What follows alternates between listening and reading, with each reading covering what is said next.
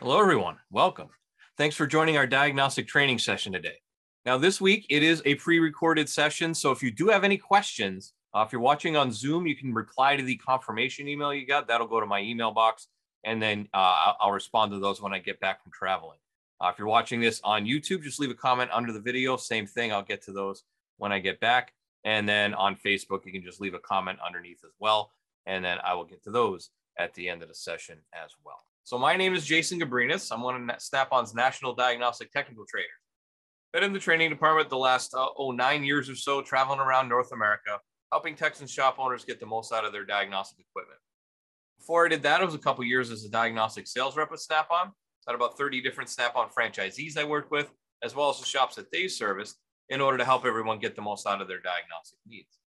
Then before I did that, it was 8 years at Subaru, so worked in a dealership and over time just became the default diag guy in the shop, I guess. So I always ended up with the drivability problems, the intermittent problems, the weird wiring problems that would show up on those cars. And that's really where I cut my diagnostic teeth, was trying to figure out all those weird head scratcher type cars that would come in my van. Then before that, a bunch of other miscellaneous wrenching jobs. Been a little over 25 years under hood experience for me. So our topic today is TPMS operation and testing. So TPMS stands for tire pressure monitoring systems, and these are the systems on the vehicle that tell us when our tire pressure is getting low or too high or something of that nature. This allows us to stay safe on the road. Of course, we want to have proper tire pressure in those tires. So let's talk a little bit about history. How long have these been around and who's been using them, and how far have we come? So first started in 1986, the first production vehicle to have tire pressure monitoring system in it was a Porsche 959. And that system used two sensors per wheel, mounted 180 degrees apart in special holes in the valley of the wheel. And they looked like a stack of poker chips, so circular and looked like a stack. Transmit at a 433 megahertz frequency. That'll come into play later. So let's just remember that 433 megahertz. You can get codes and data from the scan tool. Now, it was used in the 928 models from 1990 to 1994 as well. So up until then, that's pretty much all they used it for. Then in 97, we get the first domestic US vehicle with tire pressure monitoring, and that was a 1997 C5 Corvette. Schrader developed the valve for them, and that was the first original equipment TPMS sensor in the US vehicle market. Now, vehicle manufacturers back then and still now really have no standard tire pressure monitoring systems. It's all kind of their own proprietary, not really proprietary, but very specific to a brand as to how they do it. Now, you're either going to see a simple dash light, or in higher end cars, you'd see each tire shown. Nowadays, at least they've standardized the light, but everything else is kind of up to the manufacturer's discretion. Then around the turn of the century, in the year 2000, a large US vehicle manufacturer had to recall vehicles because they were having rollover accidents, 279 accident deaths, and attributed to 14.4 million tires out there. And then the government decided they needed to get involved with that. So they came up with the TREAD Act, which was signed November 1st of 2000. And that law intends to increase consumer safety by mandating TPMS in all vehicles under 10,000 pounds. Now, that's a key right there. Starting in 2004, it was assigned to the NHTSA, the National Highway Traffic Safety Administration. And the system needs to notify the driver when the tire is below 25% by a dashboard warning light within 20 minutes, either 25% lower or 25% high as well. And then the dash warning light was also standardized at that time. So according to the tire placard, is where we would have to set it up. And a solid light on the dash, a solid TPMS light, means the tire pressure detected under or over 25% of the OE door placard value. Flashing for 60 seconds, then a solid light tells us at least one sensor isn't communicating with vehicle. Could be a dead battery or a damaged sensor, because these sensors do have batteries in them and they're not replaceable. So you need to replace the whole sensor if the battery dies. It could be an incorrect relearn. And then additional tire pressure monitoring component failures such as module, wheel initiator, ECU, scan tool problems, all sorts of things like that. So how's the system operate? It's fairly simple in its design. There's 4 or more tire sensors, depends on how many tires we have on the vehicle. There'll be a tire sensor in each tire, and they are radio frequency transmitters. So they'll transmit over a set frequency, which we'll talk about in a minute. It transmits it to an antenna, which then transmits that data to the module. So it knows what the pressure are in each of the 4 tires or more tires on the vehicle as they're rolling down the road. And if it gets below 25%, throws a code. A few different types of sensors out there. We get the least common on the left-hand side here. That's the banded. That was early on. Ford liked to use those a lot. The sensor was wrapped around the tire rim. So you see we got this, it's like maybe like a metal strap that goes around the inside of the tire. And then you got this actual sensor there. And it would just ride around on the tire like that. It was discontinued by most Ford vehicles 09 to 010. So anything after that's not going to use that. Then we have the clamp-in type. So the clamp-in type's not as common.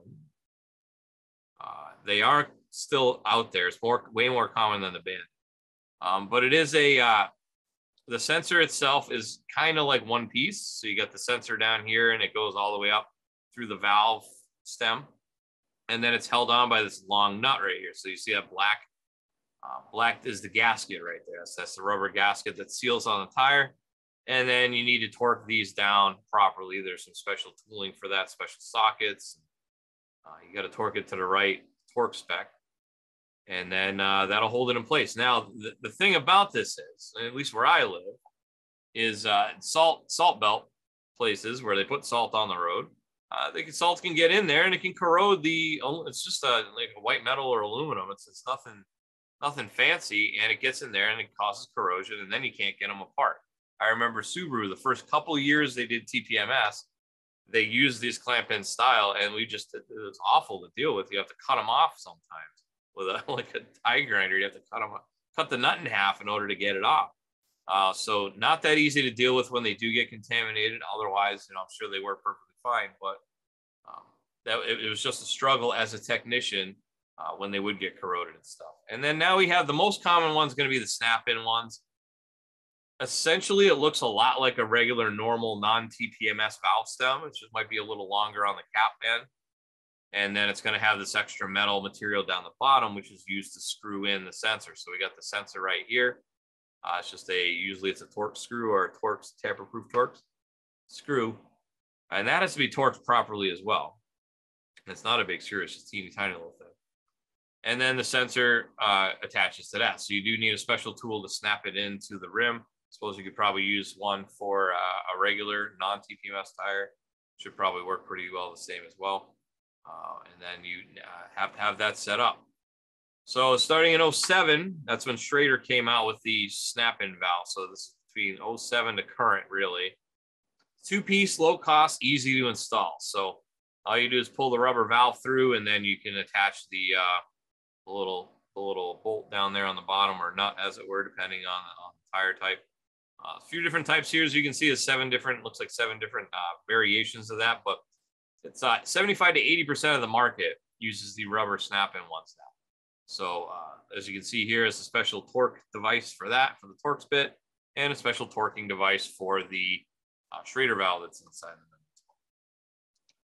them. By 2008, we had 100% coverage on U.S. cars and light trucks. So every U.S. car and light truck made back then, it was 100% of the market had tire pressure monitoring on it. Sensor frequencies use both 315 or 433 megahertz if you're in the U.S. By and large, you're going to see 315 megahertz used in the U.S. cars and light trucks.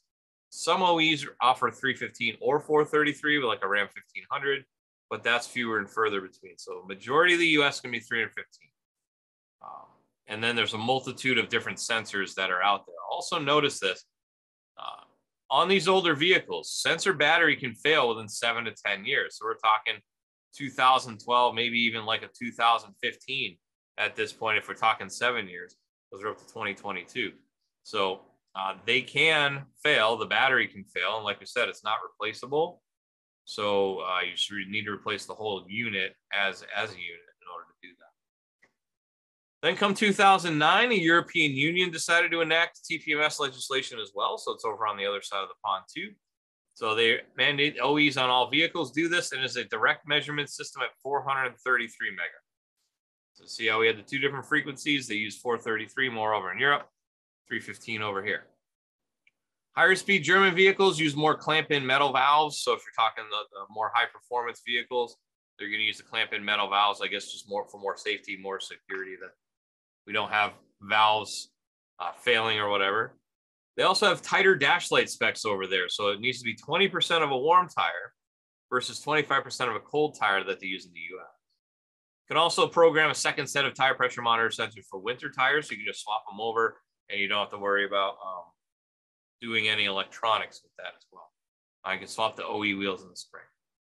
Now we mentioned direct measurement. So direct measurement is going to be pretty much 94% of the vehicles you're going to find in the States are going to use this direct measurement, where it's a tire pressure sensor and it's measuring the pressure inside the tire of the air in the tire. That's direct measurement.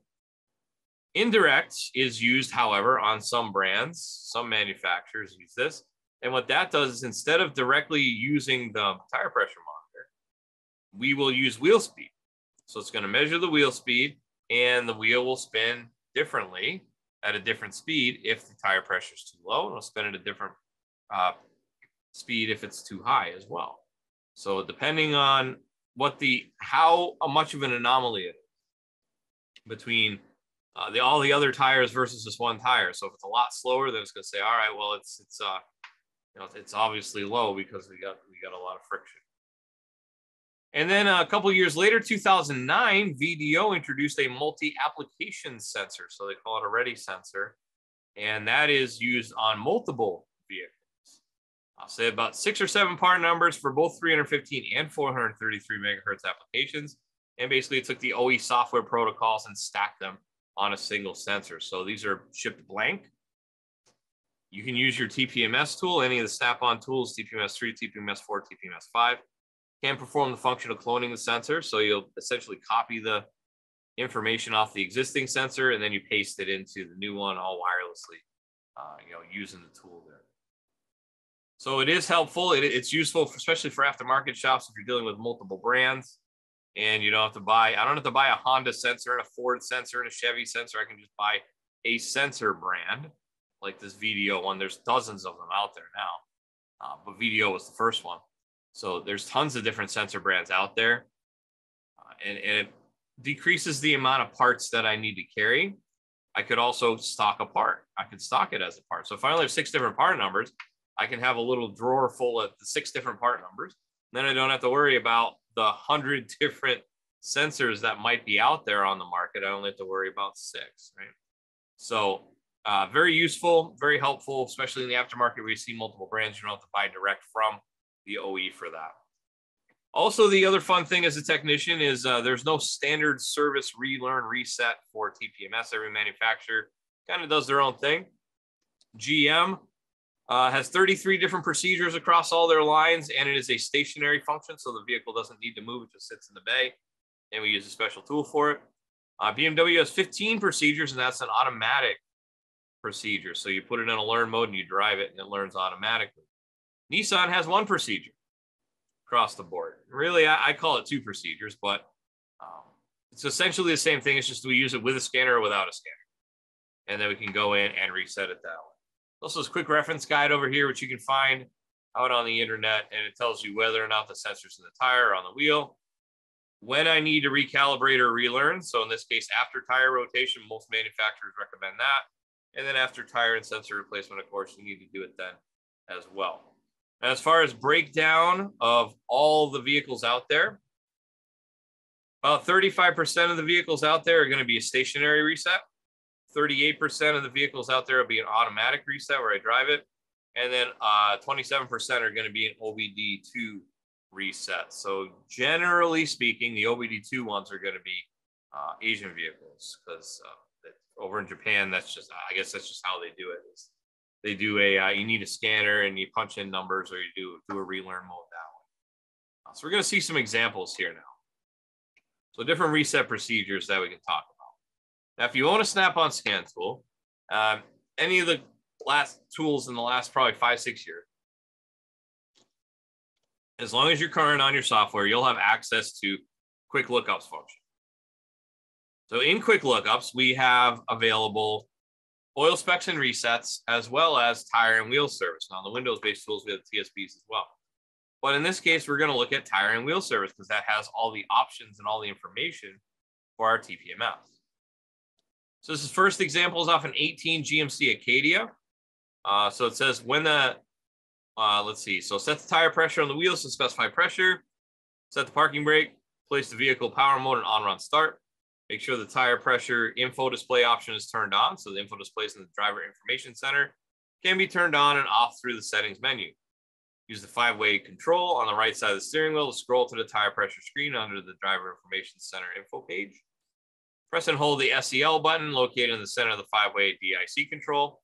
The horn sounds twice to signal the driver is in relearn mode, and a tire learning active message displays on the screen. So you would know it because it's going to beep, and then it's going to tell you that it's learning. Start with the driver's side front tire. So we're going to take a tire sensor activation tool.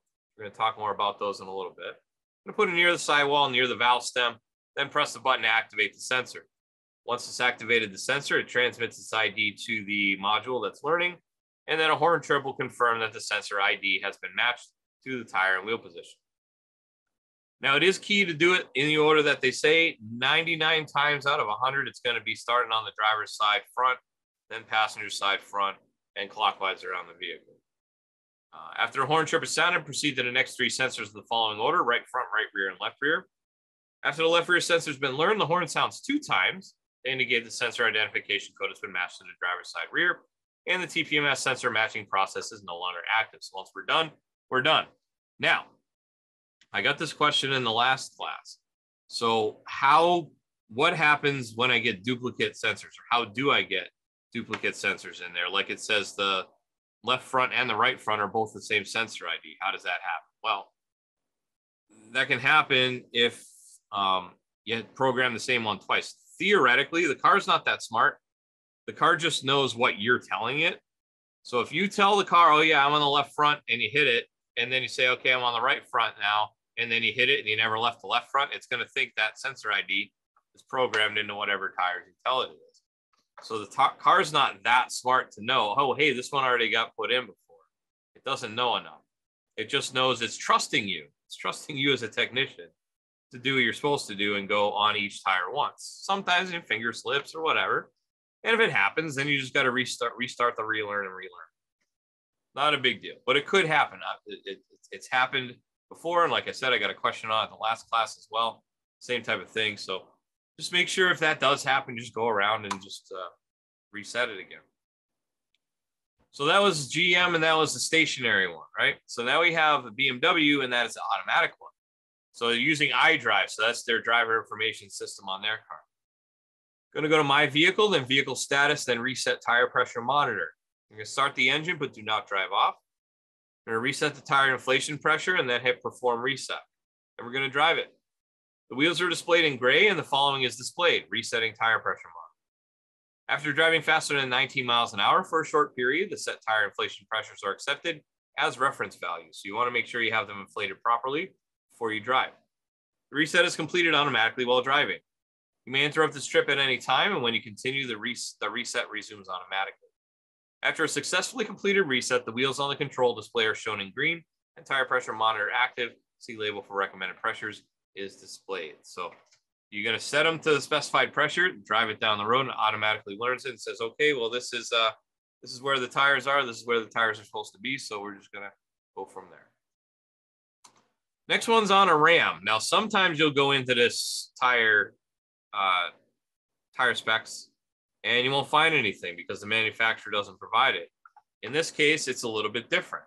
So on this 2018 Ram 1500, we're going to go into functional resets instead.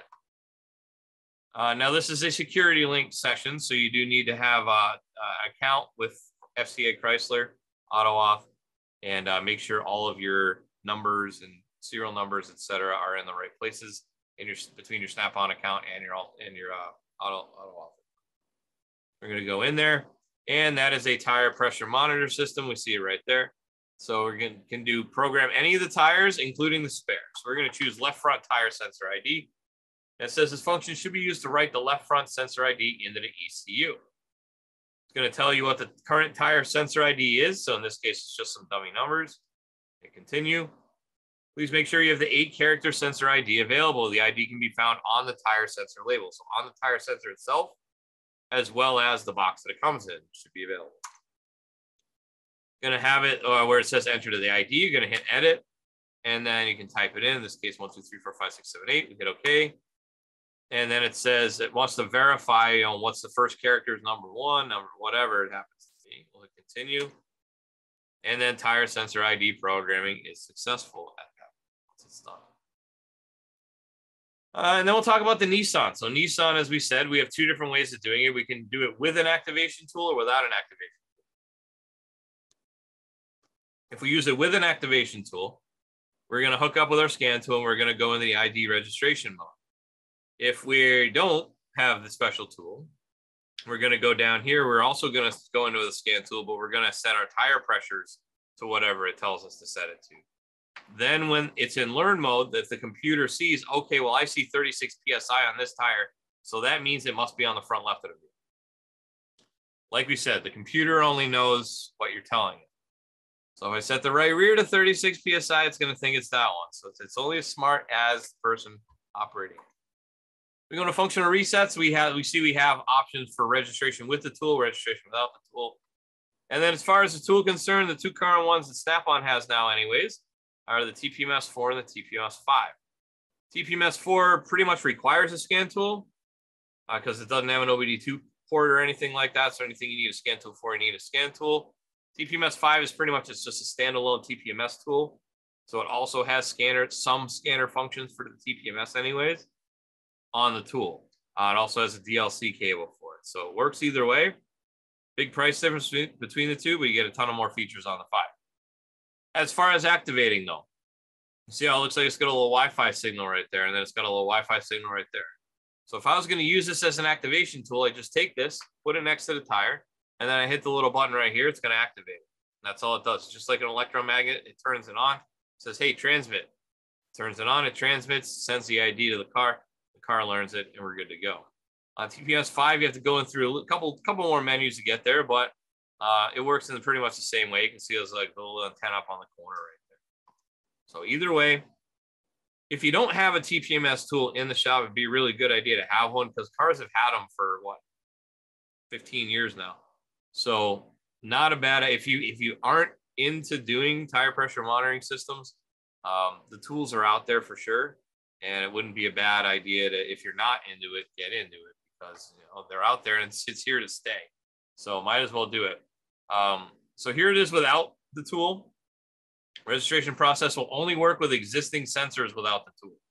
If I have a brand new sensor installed, I have to use that activation. Then it's going to tell us to adjust the tire pressure accordingly. In this case, we got 34, 31, 29, and 26. Also a good idea if you're working with TPMS on a vehicle, have a nice accurate tire gauge. Generally, an analog gauge, probably not the best idea. Probably a digital gauge would be a good idea. So that way I can see at least, am I at 34 or am I at 34.9, which might be 35? What is it? So having a nice accurate gauge also helps working on this thing. And then it says TPMS light on the dash will start flashing once you hit continue. Key on engine running, drive the vehicle 5 to 15 minutes until test completed screen is displayed. Vehicle must be driven for this to work. TPMS light will go out. And then it'll be done. Now let's talk about a couple other scanner operations we may need to use when we're working with TPMS. So we're back on the 2018 GMC, and you'll also note there's a functional test in here for tire type and pressure selection. So if we go in there, we're going to choose our tire type, and then we can choose our pressure selection. If we just hit edit, it's going to allow us to go in here and pretty much anything from 26 to 95 PSI, it'll allow us to choose. There's a couple oddballs that aren't in there for some reason. The manufacturer doesn't let you do like 31 PSI. I don't know why, but that's limited by the manufacturers. What's what they want. So 26 to 95, pretty much, give or take a couple. So you can just set it to whatever you need it to be, judging by your tire. If you change your tires and you want to set them higher, you want to set them lower. Like, for example, maybe the factory tires on here are supposed to be like 44, 46 PSI. and then you want to go off-road and you want to lower the pressure, but you don't want your TPMS light on the whole time. Just come over here and put that at like 28 PSI or whatever. So you're able to do that within many different vehicles nowadays. You're allowed to change. So hit continue, and then it'll say it's done. Also, let's not forget motorcycles are getting pretty fancy nowadays too, and it's been a little while. They have tire pressure monitoring systems on them as well. So oftentimes it's going to be just like with the tire pressure monitoring tool. You'll walk in there, you can ID the vehicle, like I know the TPMS 4, TPMS 5. You can walk in, you can ID a motorcycle as well. So if a motorcycle has it, you can go in and walk you through the procedure, and you can reset it that way as well. And then kind of new to the game, remember how we said the law originally said under 10,000 pounds. So now they have it where they need to be above 10,000 pounds. They need to have it as well. So we can walk through that. And then also 2019 and 2020, you started seeing OE trailer tire pressure monitoring systems as well. We can add a trailer to our vehicle right here. We can see how it says trailer setup. I don't know what kind of vehicle this is on, but this is trailer setup there. And then we can also do the trailer tire pressure, which is going to be right there. So it just allows you to set your tires and monitor the tires in the trailer as well. So pretty much anything on the road with a tire now is going to have TPMS in it. I think you can pretty well hang your hat on. All right, so let's go live on the tool, talk about a couple things. So I'm going to start with this Jeep here. Go on the scanner.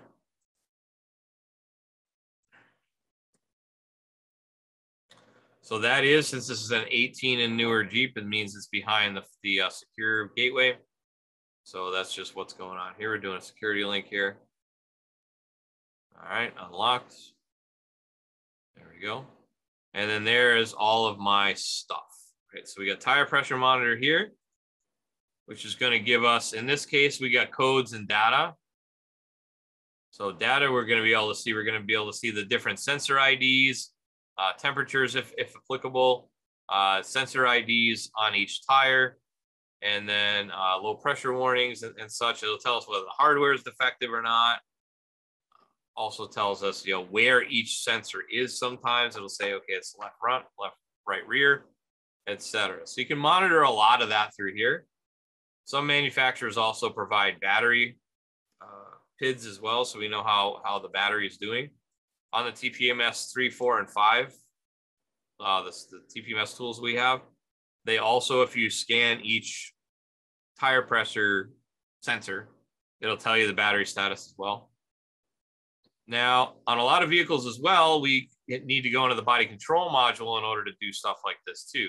So, for example, if I want to update my tire pressure, it's in the body control module on this Jeep. Procedure will update the tire pressure monitoring system's load inflation pressure stored in the body control module and the tire pressure monitor if present. Use the cold tire inflation pressure for the front and rear tires listed on the tire and loading information label located on the inside driver's door or driver's door jam. Continue. It's going to tell us what's currently in there. So these are my current pressure values, front and rear, and then what's set inside the module. And then what it's going to do is it's going to say select the front placard pressure first. So let's say it's like 36. Then it's really, you can't even tell anything happens, and then it flips over to the rear. So you just got to be aware of that. You might not see much happen on the screen, but you got to make sure you read it. So we did the front already. Let's set the rear at like 38. Then it's going to write it into the ECU. It's simple programming. And it says successfully updated the pressure hold values, tire pressure threshold values. And then it would show you the current values here. I'm in a demonstration mode, so of course it's not going to show me anything necessarily realistic, right? So that is my Yeep. Next thing, let's go back to that GMC. And we'll go to my quick lookups. We'll go into that tire and wheel service again. Like I said, it's a quick link on pretty much any current snap-on scan tool, current software. Acadia. It's going to give us our TPMS reminder reset. We already saw that. You can also see removal and repair. So this is going to tell you how to remove, how to install, how to repair your different tire pressure sensors. And then also it gives us tire fitment as well. So we can see four-wheel drive, front-wheel drive, any vehicle options, and factory tire size, optional tire sizes as well, tire inflation pressures, wheel nut torque specs, wheelbase, rim size, and bolt pattern. Looks like they're all 6 by 120 on there. And then, of course, if I wanted to hook up into the scanner as well, I can go to functional reset. And functional test is right there. And I can do tire type and pressure selection, which we saw already there as well. Because we can change it, right? So good to know. And then the last thing, this one had a couple little weird things in it as we went through. So it's a 2016 Camry. And we'll go into tire and wheel service this way.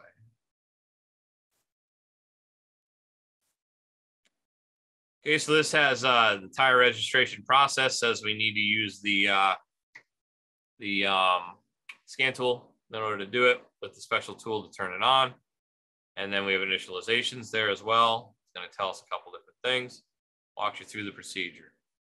Remove and repair, same deal. There's how it works. Tire fitment, not much change on that. And then functional reset, we're going to go in here, and there's a couple interesting things. So we have the tire ID registration and the TPMS module on this Toyota. It's used to register the tire pressure transmitter IDs. Okay, key on, engine off. Going to do the main set of tires. You must have each tire pressure sensor ID ready before continuing. This is very similar to the Ram. And it says number of unregistered IDs is 4. So the tire sensor ID for this vehicle is 7-character identifier. If you acquired the IDs from a data display, please ignore the leading 0 when entering the registration of each sensor. So if I took the data, copied it, and then I need to plug it back in, and it says 0 as the leading number, we need to remove that 0. So it just gives us over here that. So it comes up as 8 digits in the pin or the PID, and then you need to punch in 7 digits. I'm going to continue. And there's the first sensor ID. We'll just do 1, 2, 3, 4, 5, 6, 7. Okay. Okay. That's what you entered. Confirm. Second sensor. Right. Third sensor. And fourth sensor. So you'd have to punch those in manually. I'm not going to do that right now. Registration completed. And we're done. So in that case, you need the sensor IDs off the vehicle in order to program them in. So you do need a scan tool to do that. Or like I said, the TPMS 5 does have built-in function for that as well. All right, so that's my time for this evening. Hopefully you picked up a few tips and tricks on TPMS. As for next week, we're talking about auxiliary emission systems operation and testing. So this will be kind of a smorgasbord, a catch-all, if you will, of different systems that might not be on every manufacturer. Maybe some manufacturers have never used these systems. Things like, well, EGR valves, those are fairly commonplace, but tumble generator valves, variable runner intakes, things of that nature. Different things that maybe we might not be able to dedicate an entire half hour to. We'll put them all together into this one class. So hopefully you can join me next week for that. Same time, same place, 6 and 9 Eastern. Join me on snapon.com/OT if you want to join on Zoom to sign up for that. And then also the 6 p.m. Eastern class goes to YouTube. So if you go to youtube.com/Snap-on Diagnostics and check that out. If you are watching it on YouTube right now, please make sure you like and subscribe and ring the notification bell so you get notifications next time that we go live. Also, the 9 p.m. Eastern class goes live to Facebook. So if you want to give me a follow there on Facebook, it's snapon.com. Oh, sorry. It is facebook.com/SnapOnJason, all one word, no dash in the Snap-on. If you want to check out any of our previous live stream topics, they're available on our YouTube channel as well. So once again, that's youtube.com/Snap-on Diagnostics. We have 47 different episodes as of right now. Everything from ADAS through thermal imagers, hybrid vehicles, tire pressure monitoring systems like we have today is up recorded if you want to watch it again.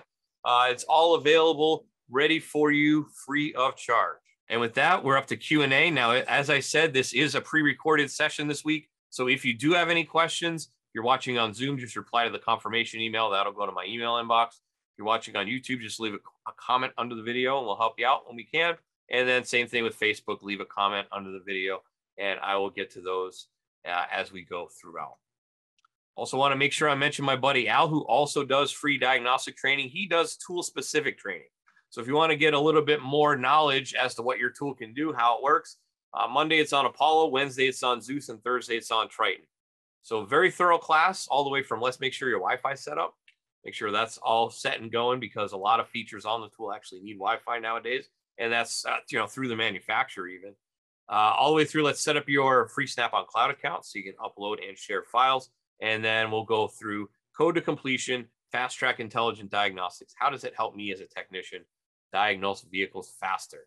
And then that's about an hour long for all that. Each night, depending on what tool it is, he'll just do it on the respective tool.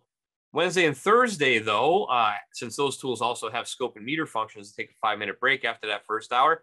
Then he goes through another hour on the scope and the meter and real world examples of where he would use that and what it would look like, fuel pumps, things of that nature.